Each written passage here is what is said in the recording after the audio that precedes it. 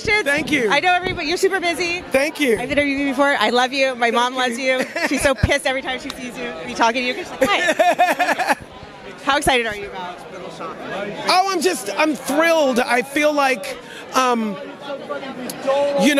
the classics being reinterpreted for a new modern audience is the only way to keep theater relevant. Absolutely. And to keep it alive.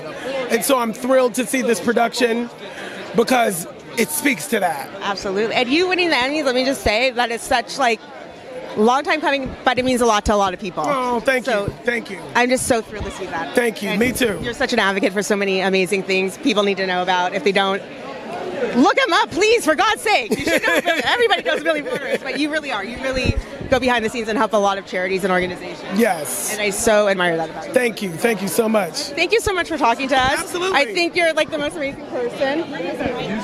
Have a good one. Thank you. All right. Thank you. Thanks so much for watching. Be sure to give us a thumbs up, subscribe below, and definitely support the Pasadena Playhouse. We love it. You will too.